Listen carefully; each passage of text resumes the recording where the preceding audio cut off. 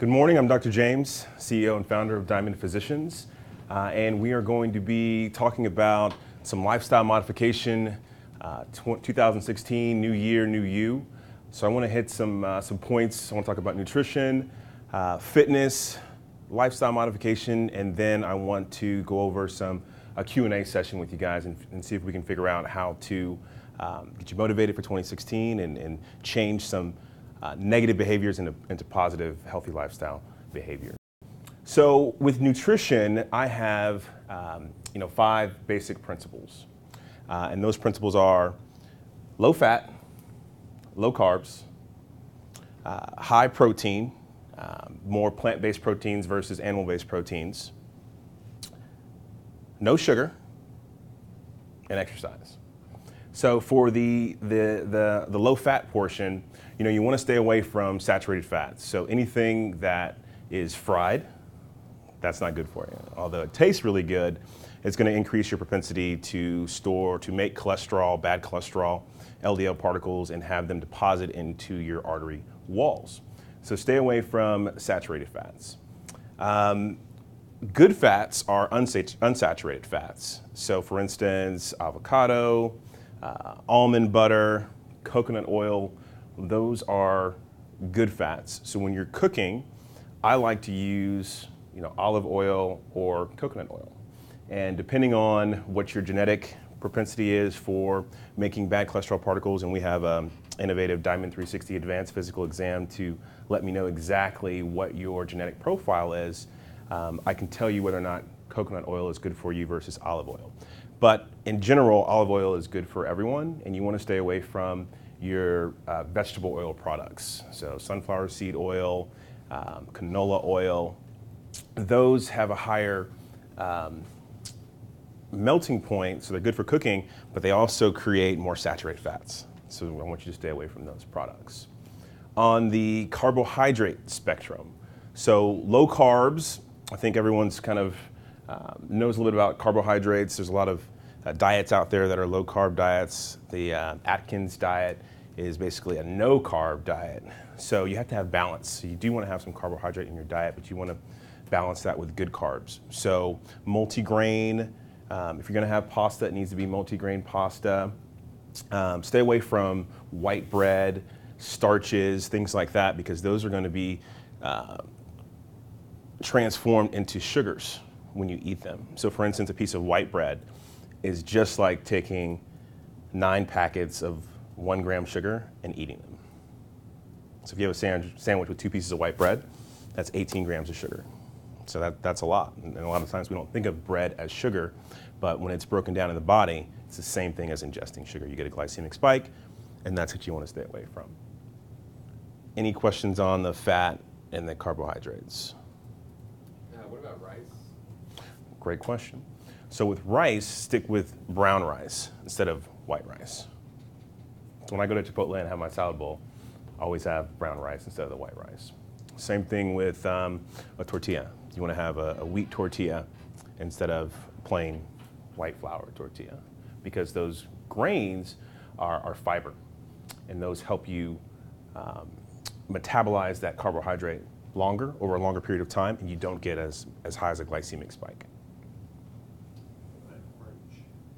Orange? The orange itself is fantastic. So, and that's a great segue into the next topic, which is going to be sugar. So an orange itself, and any fruit for that matter, has fiber in it. So you never want to separate the carbohydrate from the fiber.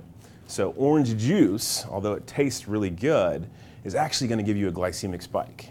So the whole orange, fantastic. Putting it in a juicer and making orange juice, you want to drink that in limited quantities.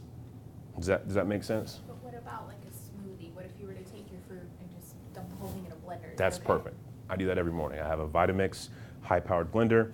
I dump all my fruits and vegetables into the Vitamix and create a nice smoothie that doesn't give me a glycemic spike because I'm retaining all that fiber. When you do make a smoothie, you want it to be 70% green and 30% fruit. A lot of times people make mistakes with making just a fruit smoothie, and fruit tastes great, but again, when you have all those sugars, you can get a glycemic spike. So you want to make sure that you have 70% greens and 30% fruits. And don't, when I was little, my brother used to make my mom actually peel grapes. You want that skin, you want that fiber in there.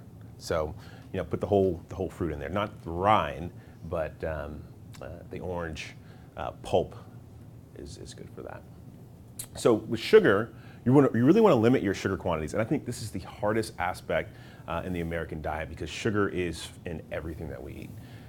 Ketchup, a packet of ketchup has 4 grams of sugar in it. So you think about that. You put 3 or 4 packets of ketchup on a sandwich or on some French fries, then you're ingesting 12 to 16 grams of sugar. So make sure you're looking at the back of your products that you're eating and really take a look at the amount of sugar. So with a protein bar, like this one, you want to keep it less than 7 grams of sugar. So let's see how Sarah did here. Ah, fantastic. Less than 1 gram. This probably isn't real chocolate. It's probably chocolate flavored. But with your protein bars, if you can get it less than 7 and really less than 4 grams of sugar is fantastic. Be careful though with a lot of packaged foods in general, because packaged foods have a lot of omega-6s. And omega-6 fatty acids are not good for you, omega-3s are. So you want to make sure you have a nice omega-6 to omega-3 ratio. So just be careful with a lot of packaged goods. But 1 protein bar, that's not bad per day. Do they say on the back if they have omega-6 or something? Anything processed is going to have a lot of omega-6s. So unfortunately, anything in a package, what is this? Pumpkin seeds? Okay, pumpkin seeds, no, because pumpkin seed, they just took the seed and put it in a bag. But There's a lot of salt. a lot of sodium because they want to keep it fresh. But anything in a package, so if you're eating any type of snack product, that's probably going to have a lot of omega-6s. And it's tough, but fresh is always better. And package isn't as good as something fresh. So sugar is hidden in everything, so be real careful. Make sure you're looking at the back of the nutrients, the nutrition panel, and limit your sugar intake. Again, we want to stay euglycemic, so that means the same blood sugar level throughout the day. So you also want to eat every 2 to 3 hours. You never want to skip breakfast. Breakfast really is the most important meal of the day. So you want to have a nice balanced breakfast. I like to have a nice plant-based protein shake, and then I'll have some oatmeal, something with some grains. I actually have a gluten-free GMO or non-GMO oatmeal that I love, and it gives you a little bit of bulk with some fiber there, so it sustains your hunger. And then I'll put almond butter and coconut oil in my protein shake also to allow you to kind of have that satiety throughout the morning, because when you eat healthy, man, it goes by fast. You get hungry really quickly, and it's hard to sustain. When you're hungry, your body is storing fat. So from an evolutionary standpoint, your body doesn't know that you have a refrigerator or you have this packaged good that you can access quickly. We were still in this hunter-gatherer mode where we had to go out and forage and find food, and it took time, and we were burning calories doing that. So our bodies haven't caught up with modern day revolutions such as refrigerated goods, fast food, stores on every corner that you can access food. So when we're hungry, the body goes into survival mode and stores fat because we didn't know how long we were going to be fasting for. So when you feel that hunger coming on, think of it as, okay, my body's storing fat, I need to eat something, but I need to eat something healthy. Carrot, celery, an apple, an orange, just something, some nuts, some pumpkin seeds, something to stimulate metabolism and make sure that you're not going into fat storage mode. Does that make sense?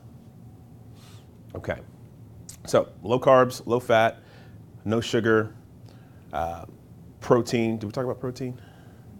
Okay, so protein, what I like is, and there's a great movie out there, it's called Forks Over Knives. So I want you guys to watch that. That's your homework. Forks Over Knives. And then another one is Fat, Sick, and Nearly Dead. And there's actually a sequel to that now as well. But those movies, those documentaries, really talk about animal proteins versus plant-based proteins. And in America, we are all about animal-based proteins, especially here in Texas. I'm from Texas. I love a great steak, but animal protein, especially red meat, is highly inflammatory. Red meat increases your risk for colon cancer, increases inflammation in the body. With our Diamond 360 exam, we can actually figure out what inflammatory markers are elevated and try and reverse those. But plant-based proteins are going to be much better for you. So vegan, vegetarian diet, it's fantastic. I've tried it. It's very hard. I was vegan for 2 weeks. And my wife and I were arguing a lot. We were hangry, and it didn't work out. So then we went to vegetarian. And now we've kind of settled on kind of a pescatarian lifestyle where I incorporate fish and really stick to plant-based proteins. So you have to find the right niche for you. So I can't sit here and say, hey, you guys got to go vegan because it's really hard. Or you have to go vegetarian because it's also very challenging. But you have to find the right mix and the right balance for you. And anything in moderation, as long as you have achieved your goals, is okay. And I actually encourage 1 day a week, once you've reached your goal, to eat whatever you want. It helps stimulate the metabolism, keeps your body guessing when it comes to metabolizing food product, and it actually can help stimulate your metabolism. What do you think about tofu? Tofu, if it's the right kind of tofu, is good. But sometimes soy-based products can be highly processed. So you have to find something that isn't as processed.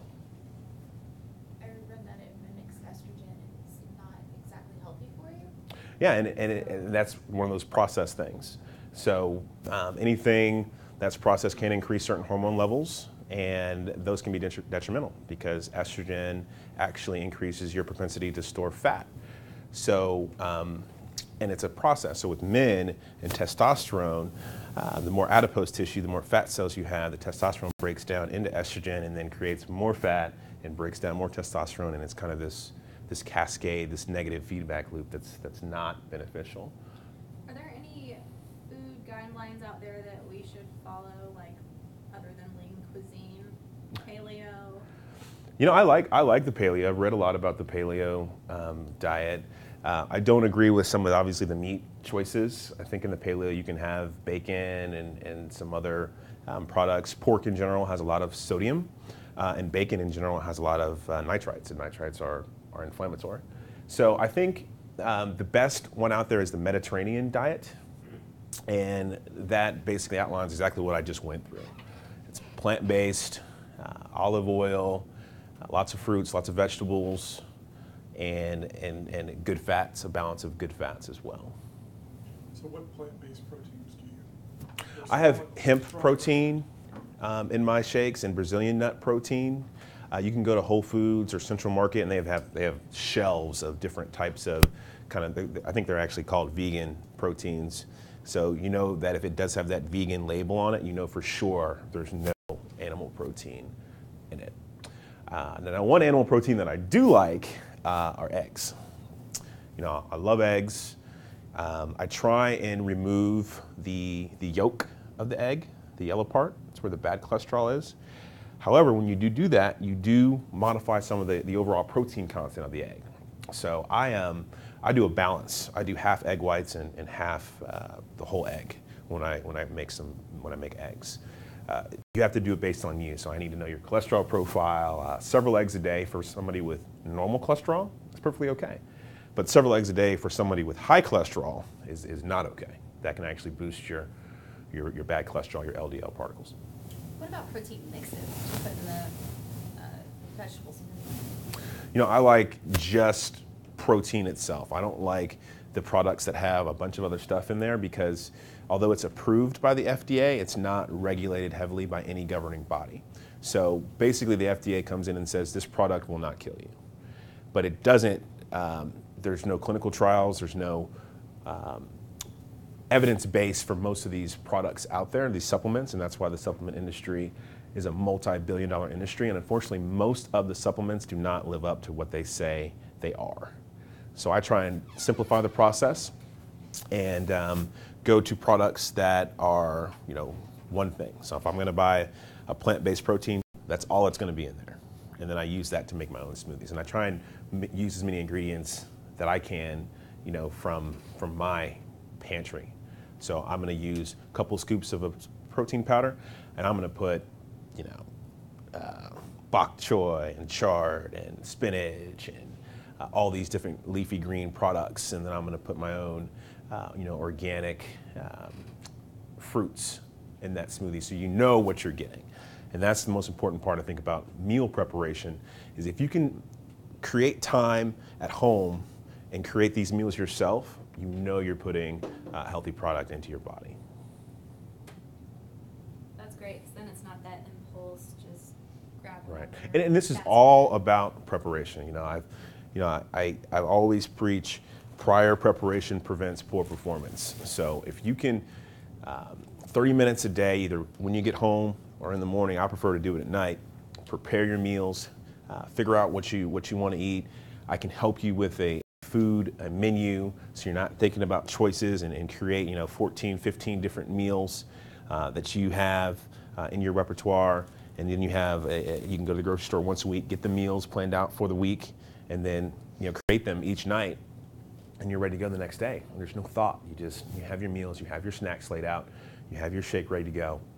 I'm a big fan of the protein shake in the morning, and then really the green smoothie throughout the day. So a lot of times when I'm really wanting to get into a fat burning mode, I will do a protein shake in the morning. And again, you got to have your good fats in that shake, your protein, and your carbohydrate. The fruit is my carbohydrate. You want to have a well-balanced shake. And then I'll have a green juice, I call them, which I do in the Vitamix for lunch. And then I'll have a healthy dinner, some type of fish, vegetable, and snacks throughout. So nuts are a great snack. I have Fiber One cereal is my favorite little snack, and I eat it dry. And it looks like, my wife says it looks like gerbil food, but it's packed with fiber, and it just keeps you from being hungry throughout the day. And it stimulates metabolism. That fiber is going to keep things moving through your GI tract, and it's really good for fat burning.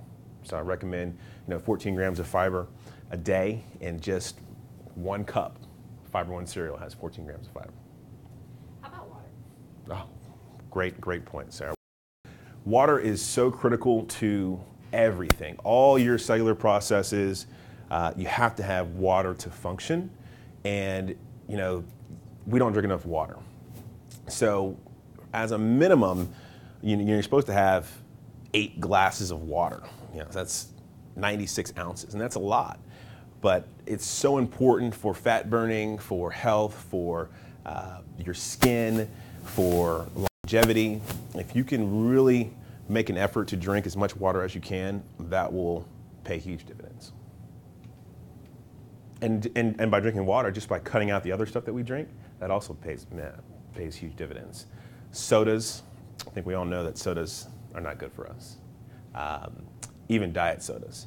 Diet sodas, aspartame, they cause a glycemic spike, and there's a study that showed that drinking soda, 1 diet soda a day for 2 years added 5 pounds of abdominal fat,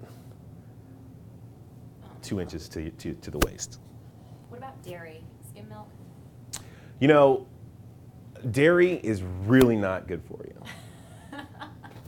And we, in my generation, grew up, I drank a ton of milk as a child. Humans aren't meant to drink cow's milk, period. So, I love cheese. What about almond milk? Almond milk is fantastic. And we actually make our own almond milk at home. So you can take some almonds, you soak them overnight so they absorb the water, and then put them in the Vitamix, a little bit of vanilla, and blend it up. It's fantastic. And now we know that this is pure almond milk. There's nothing else in it. So that's what I do. Tell us about the Vitamix. We need to call Vitamix. I need to be a spokesperson for the Vitamix. But the Vitamix is unbelievable. It's expensive. Bed Bath & Beyond, and it's 20% coupon, and get it 20% off. I think they have some models that are like $3.99, but it goes all the way up to at $4.99, $5.50.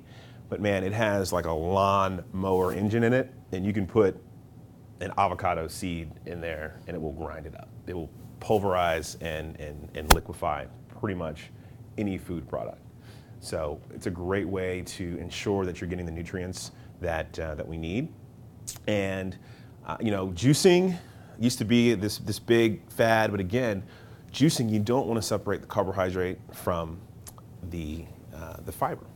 So I really encourage you, if you can, to get a Vitamix. And man, it is a life changer. It really is. You can put the entire fruit in there. Exactly. You get everything. The skin, The everything. vegetable, everything. And then you can also, we make soups with it.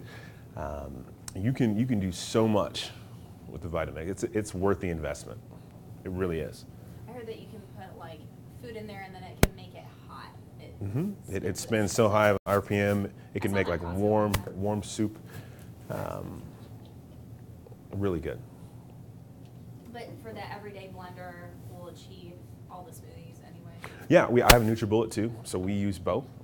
NutriBullet for our smoothies that we make in the morning, and then the Vitamix really for the green smoothie that you really, you don't want a lot of pulp and leaves. The texture isn't nice. So that Vitamix, if you throw an avocado in there too, man, it is smooth.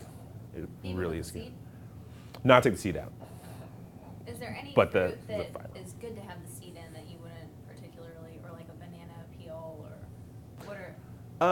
I don't really juice any of that thick of a skin or a rind. You can, but like there's some recipes that call for lemon rind, or orange peel, but it is so bitter, it's almost not palatable.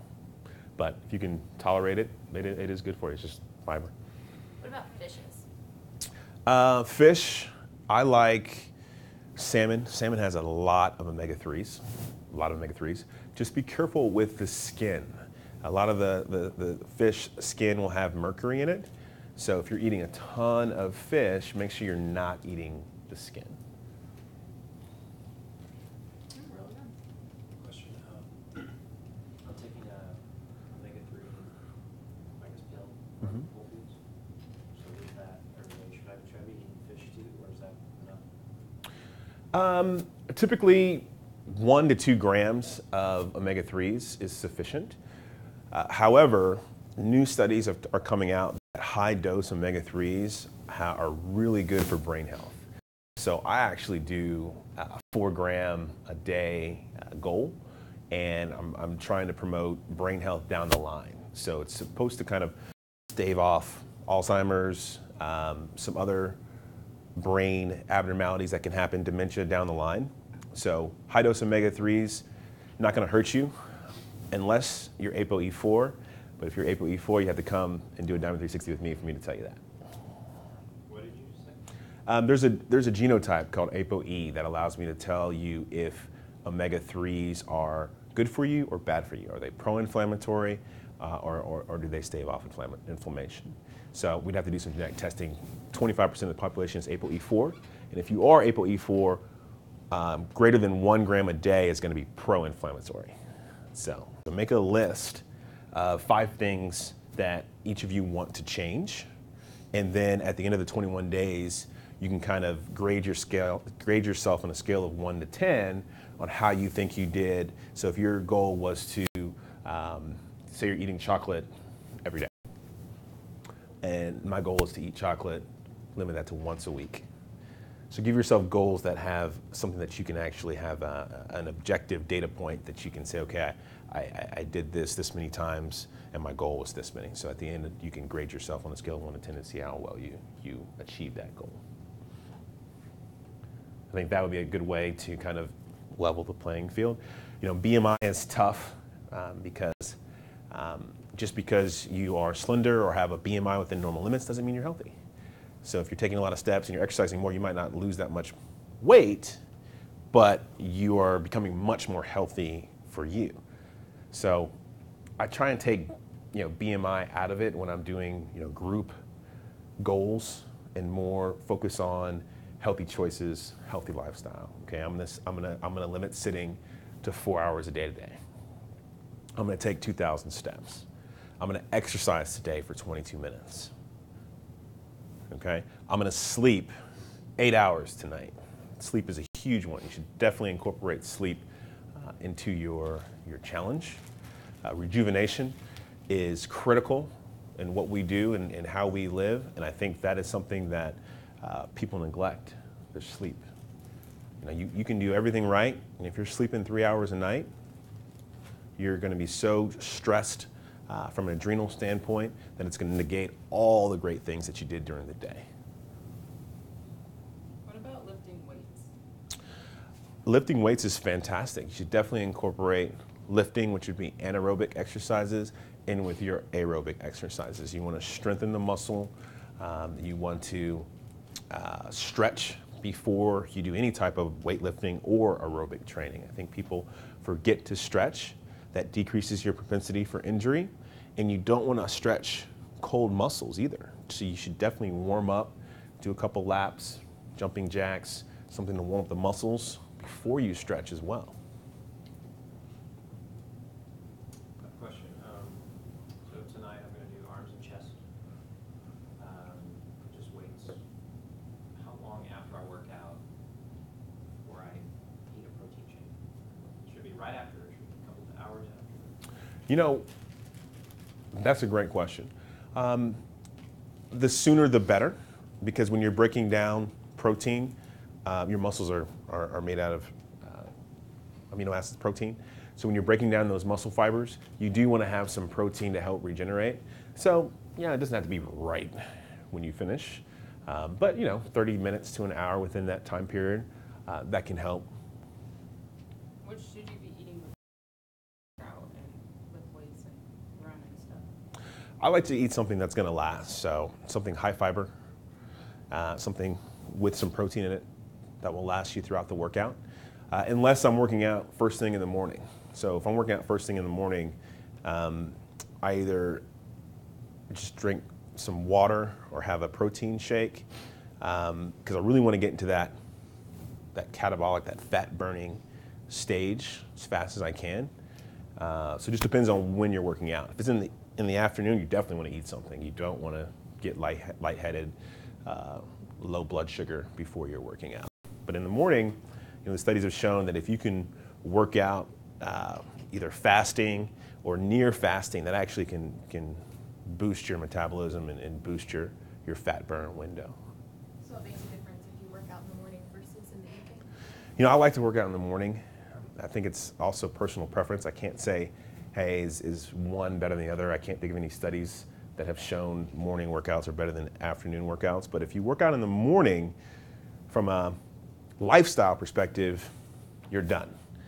You get it out the way, you start your day out, you typically have more energy throughout the day, and you can then start the taper down process, where if I work out at night, you know, you're releasing endorphins, you're awake, you can affect your circadian rhythm and your sleep. But everyone's different. Some people don't have problems with that, some people do. But I like to start my day out with a workout. So you do like fasted cardio in the morning? Yeah, I try and do my cardio in the morning.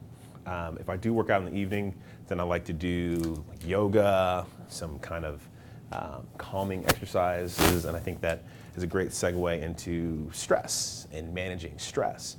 You know, you go throughout the whole day and you have all these tasks and all these things to complete. You can be very stressed out around 5 or 6. So I think that is a great time to do some yoga, lift weights to relieve that stress, but still do your cardio in the morning.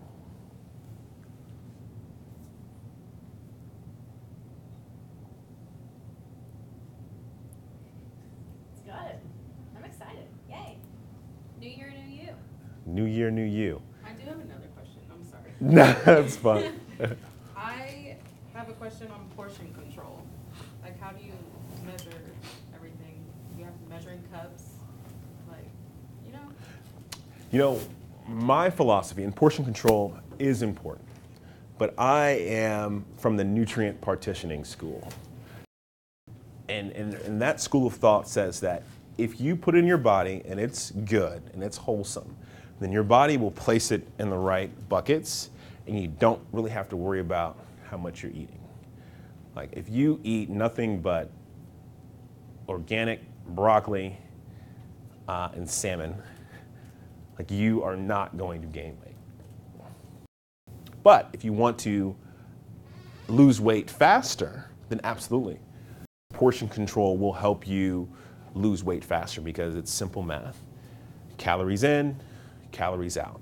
You have to burn more calories than you intake to lose a pound. What about drinking the water before you eat a meal? Does that help with? That helps with satiety, absolutely. So that's a great trick to kind of fool your body into thinking that it's full. 12 ounces of water right before you eat, and you'll kind of have that sensation that you are full. So, my advice to you would be more portion control and the fact that vegetables should be the largest portion of your plate, okay? Then protein, then carbohydrate. But I can't really tell you, you should have a cup of broccoli or, So 4 same ounces. For snacks, like there's not 8 almonds you have to eat for a snack. It can just be like however much you. Yeah, I like to snack throughout the day. We always have almonds on the kitchen island, so you just walk by there and you're just snacking. Oh, I got Fiber One. I'm snacking all day, and that's really the best way to keep your metabolism stimulated. But if you can set an alarm and say, okay, every 2 hours I'm going to eat something nutritious, okay, and that can help you remind you to eat something, because we get busy throughout the day. We're working hard, we're accomplishing tasks, we're doing incredible things for Real News PR, we're making it happen, and we can forget to eat. So a little alarm every 2 hours. Meditation. Yes, I used to be really bad about that. He would work through lunches. One quick snippet on meditation. You can meditate at any time. If you're feeling stressed and having problems focusing, quick meditation, 20 seconds, 30 seconds. Clear your mind. That's a great technique to reduce stress. 5 deep breaths. That is also a great way to reduce your heart rate, reduce your stress level, and get yourself back down to baseline. And there's apps and things on your phone now. Maybe the Fitbit has one that says when your heart rate gets to a certain level and you're not exercising, okay, calm down, take some breaths, quick meditation, and then continue working again. Do you have any questions? This is great. It really is. Fantastic. I'm glad you enjoyed it. Hope you gave you guys some pearls of wisdom. And we can do this again, once a quarter, whenever you want, and we can really look at the changes that you've made and try and dive deeper into your fitness journey and your health and wellness journey. Is this testing that you talked about where you come in and look like if coconut oil is good for you, is that covered under our? No, unfortunately, it's not. That testing is a little bit expensive, so it's totally a la carte from the Diamond Concierge membership program. Does insurance cover that at all? Yes and no. So we can give you CPT codes that you can use to try and get some things reimbursed, but most of the things that we do are not reimbursable because the insurance system is based on having a diagnosis code to bill for, and everything that we do is trying to find things that you don't know that you have. So when I used to be in the insurance model, someone comes into my office and I want to get an X-ray. I have to have a reason for that X-ray. Okay, they hurt their forearm. I'm ruling out a fracture. Well, with what I do, there is no reason other than to find out if you're healthy or not. So there's no code that I can say, I need to figure this out because you might be an increased risk for heart attack and stroke. The insurance world doesn't work like that, which is why it's flawed, kind of broken. Insurance should cover what we do because what we do is clinically proven to prevent heart attack, stroke, and diabetes. The #1 killer in America is heart disease. Has been for the last 18 years. 850,000 people die every year from a heart attack, and doesn't get a lot of press. maybe we can change that. Amateur question, how would I get tested to see if I have diabetes? We would do a hemoglobin A1C and a fasting insulin. We would start with those two, and those tests are very expensive.